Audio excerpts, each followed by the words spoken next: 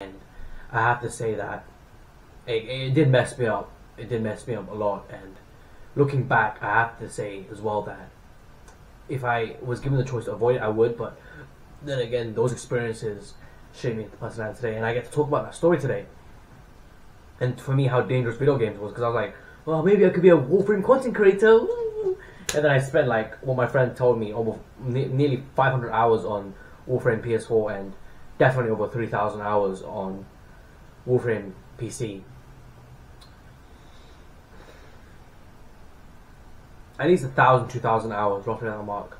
Because I'm assuming, like, at least 700 hours on before, and I got, like, already 800 hours on Steam or something like that, and I got, like, I used to play on Epic Games as well, so I moved from this launcher to that launcher, the original OG, just normal Warframe launcher. Then I moved Steam because I wanted to track my hours. But I was already, when I was still kind of late game into the game, I was like mid game into the game, I was already reaching above Master Rank 17. I'm only Master Rank 18.